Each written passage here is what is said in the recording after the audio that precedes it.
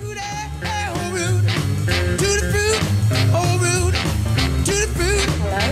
my name is Aileen. I'm here today with Dr. John Ratcliffe. We are in Bali and we will be talking about his new book that will be released soon, and I would just like to run through a few questions with you about yourself and about the piece that will be released soon. Okay, fire away. Okay, so tell me a little bit more about you, John. How did it all started? What's your background? Well, I started studying Chinese medicine in the 1980s, and I studied with Professor Wong in Melbourne for about 9 years, and then I was running my own practice in Richmond probably from about 93 until 2005, and that's sort of roughly that's sort of how it all got going. Okay, and so what book have you written? What's the title? Tell me more about the book. Okay, so I wrote the first book was in about 95. I wrote a book called Sugar Science, and which was about controlling your blood sugar levels and through the food that you ate. And that book was just basically for patients, so they could just come in and I could just give them the book, because I was spending about an hour with each person sort of explaining the same thing and walking them through it. So I just sort of, it was just in a book. I could basically just, they just take the book, go away and read it really. And then the book became really popular, and then publishers came along and they wanted to publish it, but they changed the name to Low Carb Made Easy. So most people know the book as Low Carb Made Easy, but yeah, originally it was Sugar Science. Okay, and is that the only book you have written, or you've written more books? We wrote another 2 books on after that. I think GI Feel Good was the next one. And then there was Meals Made Easy. That was more like a recipe book. Okay. And then we had like a pocket guide, so people could basically, like when they go to the supermarket, they had this little pocket guide that they could tell you what foods to buy and things like this. And how many people do you think have followed that device? Well, I think probably the book itself sold around about 300,000 copies. But I think with the e-books and so on, I think it's closer to 500,000. And the books went all over the world, and they were translated into different languages, even translated into Chinese. So I can't even read it. God only knows what it says, but I just have to trust it. So tell me a little bit more about the content of the book. What is it about? Well, it's about controlling blood sugar levels and basically controlling insulin, because insulin is this key to many things in the body, but in particular it's basically what the body does with the energy that in the food that we're absorbing. Insulin will basically determine whether or not we're going to hang on to that energy and make us put on weight, or it's going to allow us to basically get rid of that excess. So is it good for diabetics then as well, or? Yeah, well, amazingly, of course, because it's using glycemic index, which is was very, like in Australia, they were doing a lot of research in the 90s. There was just basically the University of New South Wales was doing all the research on the glycemic index. And so when I started helping people with their food, of course, people came forward who were diabetic and started following the book. And I was amazed when people told me that they'd actually stopped using the insulin and had actually gone for months and months and months and hadn't used insulin at all, which just shows that the diet is really spot on with keeping blood sugar levels under control. Okay. So it is about insulin, but isn't it also about fat in a diet? Yeah, well actually, everybody sort of has heard about low carb, and low carb has now evolved. Like, we're still using the same principles. Nothing's really changed, but now low carb has evolved into the paleo diet, and as most people would know, paleo involves eating fats, oils, meats, cheeses, things like this. But the thing is, when you control your blood sugar levels, your body actually can't absorb any of those, when we were told not to eat fat and so on. That it just basically, without insulin, fat can't be absorbed. So you can eat these really rich foods and lovely meals, And actually what happens is that those meals actually help you to lose weight. So, you know, you could get up in the morning, have bacon and eggs, and, you know, people would be horrified. You're just sitting there like eating bacon and eggs and, you know, with hollandaise sauce and something like this. But what's actually happening is you're actually doing it because it's helping you to lose the weight. Some of my patients, you know, they make like a big lamb lasagna or something like that, like super rich food. I mean, you don't have to eat like this all the time, you know, but they'll go to the office and, you know, everyone will get like their salads and, you know, start nibbling and things like this, and they'll just like heat this thing up and be like, oh my God, you know, it doesn't seem to matter how much I eat, I just can't put on weight, you know, and everyone hates them. But, you know, that's what happens, the weight just drops off. So the whole low-fat topic is misunderstood then?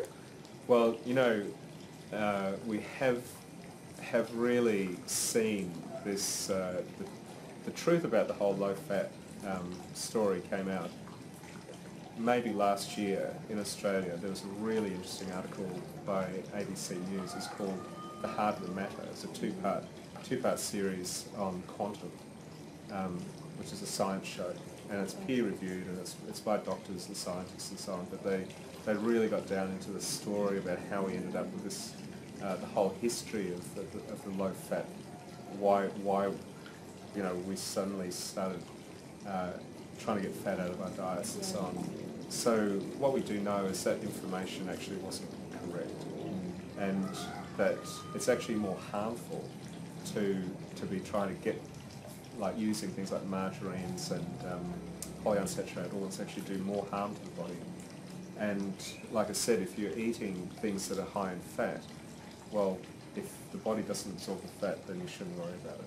And you can enjoy those foods because they're tasty, you know, and still enjoy it. So what is the foundation of your program now? The basic principles is simply, it's a formula that I developed to basically get people down to a point where all the energy in their body, like it's basically in the body you've got glucose is really what our body runs on. So in the body there's a type of syrupy glucose called glycogen, and that's in the muscles and basically in the liver. So what happens is when you stop putting this excess of energy into the body with the carbohydrates that you're eating, where you're just basically eating, like the carbohydrates are not high in energy, but are sort of moderate or you know, like low GI foods and so on. So what happens is the glycogen in the liver actually slowly runs out. It takes about 4 days, and then the glycogen basically just gets used up. So it's like the gas, you know, in the petrol tank, you know, it just drains away. And then the body goes, okay, so I'm not getting this fuel in my diet every day, so what am I going to do? You know, so the body basically just sits there and goes, okay, am I starving? Because if you were, say you just cut your calories down, and say you're eating like 500 calories a day, your body is very quickly understanding that you know, well, something's gone wrong. You know, like yesterday I was eating 2,000 calories, now I'm eating 500. So there's a problem. So the body will automatically slow down the metabolic rate, and the one thing it wants to hang on to is fat, because this is the one thing that's going to keep you alive for the longest. Because this famine that you've created is, you know, like it's basically got a duration. So, I mean, the person can go for weeks and months actually, as long as they get water, but without food, you know, and they'll stay alive. So what happens when you actually cut down the carbohydrate, but you actually, people are still getting protein and these sort of rich foods in the diet, the body goes, okay, well this is obviously no famine. We've got plenty of food. So I'm going to use the fat now as for my energy that I need. And so what happens is basically that fat just gets thrown into the fire. So the effect is that people just start to drop the weight whilst they're eating like 3 square meals a day happily, not really worrying about the calories at all. You know, that's kind of how it works. Yeah. So what kind of meals would you be looking at? Could you give me some examples about meals that you can eat? Well, all the meals, the recipes are always a combination of carbohydrate and protein, but the type of carbohydrates that we're using are the ones that are either moderate or low GI. So like low GI is like your salads and, you know, tomato, zucchini, eggplant, cauliflower, broccoli, like they're all low GI food. So you'd mix those with the proteins, you know, like the meats, the cheeses, you know, the fish, chicken, things like this. God, like there's this chicken curry soup, which I mean, like to die for. It's one of my favourites, you know. Like, and I wish I could make it in Bali, you know, since I'm missing it so much, just almost as much as I'm missing lamb. God Almighty. But anyway, so you get let me try and remember. Yeah, so you get chicken breast. You put it in the wok. You cook it up with red curry paste. Yeah. Right. Then you take it out. And a little bit of sesame oil. Right. Then you take it out. Put it in a blender. Like get it all chopped up in a food processor. Okay. Then you get chicken stock, which you've made. There's like you have to make the chicken stock. You can't buy it off the shop because it's always got flour and sugar in it. So you make your own chicken stock. Then you pour the chicken stock back into the pan and you put like Philadelphia cream cheese, like one of those big blocks of those cheese in there. And I think it's cream cheese, cherry tomatoes, coriander, and then you put the chicken back in and you just sort of like fold it all through and so on. And like that's low carb. Wow. That's a low carb meal that'll make you lose weight. I love it. And that recipe's in your book? Yeah. Great. It's in one of the books. But you know, so it's basically just a combination of the right sort of carbohydrates and the protein. It's not really like, you know, as you know, you can't just eat protein. Like if you're just eating protein all the time, then eventually your body will become acidic. So although you get this effect, which is called ketosis, but the body is not becoming acidic because of the amount of carbohydrates that are included in the meals. So my body is not absorbing the actual fat then that I'm eating. How does it happen? What can I do for my body not to absorb more fat? Well, the thing is, what happens is when you eat fats, the liver emulsifies, or the gallbladder creates the bile that emulsifies the fats, and it actually allows the fat to actually go into your bloodstream. So the fat actually moves around the bloodstream for about 5 hours. And during that 5 hours, what it's doing is it's waiting to be absorbed. And what it needs to drive the fat from the blood vessels into the actual tissue is insulin. So it's basically like it just drives around the block waiting for something to happen. Yeah. And because insulin never shows up, then after a while, after the 5 hours, which is roughly it's 5 hours, the body goes, okay, you know, you've had your chance, now that's over. And the fat just basically goes back through the bile ducts and just goes back into you, comes out the other end. Yeah, right. Yeah. Okay. And so what can people expect using your program? And well, what happens is when people first start doing it, well, if they go through their sugar withdrawals. That's when you realise really how much sugar you're putting into your system. And it's usually for the first 4 days that you sort of feel this inertia. And then your food cravings go, because what you find is like people have comfort foods, so they like, you know, like they might eat bread, you know, like they love fresh bread, or they might like you know, I don't know, corn chips or something like that. I mean, I always used to like corn chips for some reason, but you know, that was sort of like my comfort food. They'll have something, and you know, I mean, it could be the overt sweets like chocolate and things like that, you know. So what happens is after that 4 days, the body goes, okay, so this food's kind of gone, because actually we've been eating it every day now. Now it's gone, so we understand what gone means. So you know, there's foods in our diet, like normally we had foods which were seasonal. So instead of like, you know, being a caveman and, you know, going, God, I wish I could eat banana, like, hey, does anyone want a banana around here? Do you feel like banana? And everyone's just going like, shut up, it's winter, right? yeah. The body, you lose the association, right, to the food. Yeah. So the point is, besides the anecdote, all right, the point is that the body, the food cravings go. So you actually have a different perspective of the food. You don't feel this attachment to the food. You know, when you see it, you sort of go, God, why did I eat that? You know, but it is important actually in the first few days to actually get rid of all that food out of your house. Yeah, because people, when they see it, you know, they have this emotional attachment to it. Anyway, so what happens is usually within the first week, people drop the most weight. So I've had people drop 3, you know, sometimes 4 kilos in 7 days. Wow. Just, it comes off so dramatically. because the body is not ready for it. It's like, you know, like if I'm giving you every day, I walk in here and I say, you know, here Aileen, here's $1,000, right? And you're going to like, what am I going to do with this? Like, you know, well, are you crazy and stuff like that? And I'm like, yeah, I'll see you tomorrow. And so I come back tomorrow, here's another 1,000, here's another 1,000, right? Well, eventually I'm going to walk in here and you're going to have like a new coat and you're going to have all the beautiful stuff and things like that. And you're just going to be just, yep, where's my money?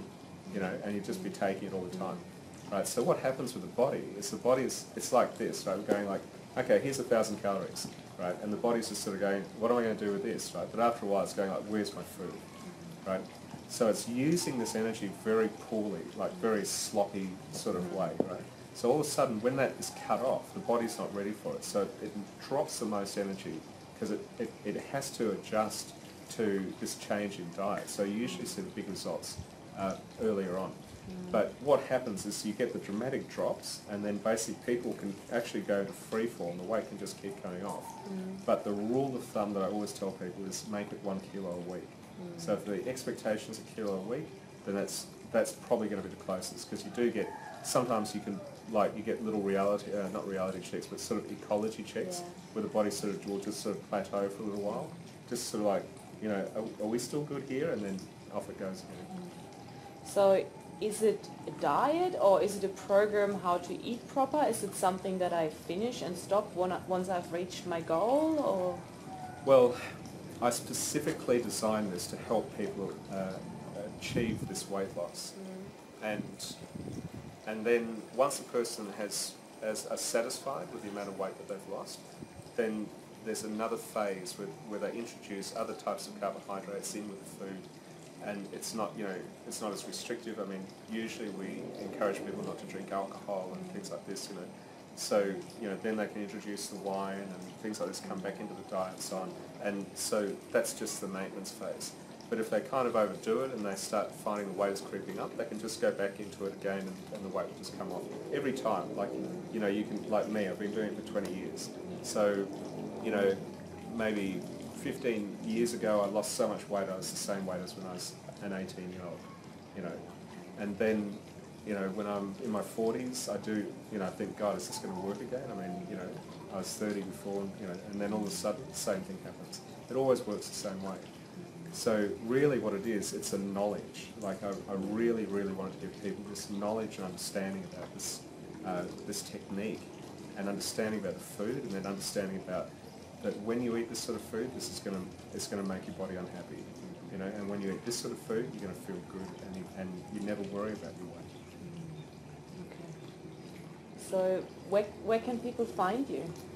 Well, we've got, naturally we're on Facebook, Low Carb Made Easy, there's a Facebook group, and you know, I try and check in with everybody and sort of, you know, give them new recipes and so on. I do one-on-one with people on Skype, so people can, anywhere in the world, you know, we can sit down together and talk for an hour, and I can coach people and talk them through it, if, you know, and so on. The book, the Low Carb Made Easy book is on Google Books.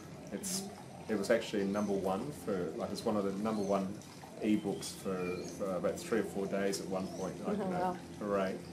And the new book, you know, when the new book comes out, you know, maybe in the next few months, like that'll also come out. It's called, ask me what the title is. You know, you're gonna love it. Yeah. So what is the title? What's next? Tell me. Fatso's Big Day Out. Wow. Okay. So what is that about? What is that about?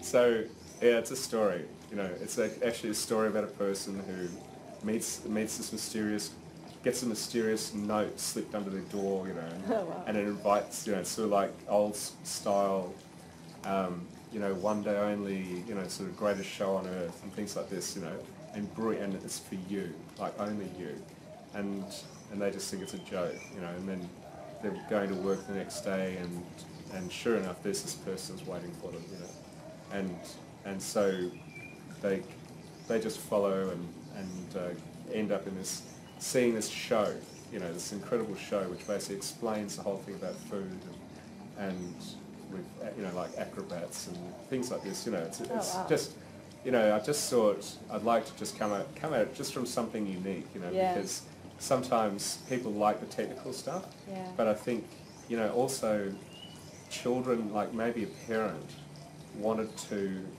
help their children understand, you know, because childhood obesity is I mean, even in Bali, like, it's amazing to see these really overweight children as well. So I just thought maybe it's something that adults could read, but also maybe a child could read it and just understand about food at, you know, at an early age. So it's knowledge delivered in a fun way, is it? In a story. Yeah. A bit of mystery and sort of surprise and yeah. I love it.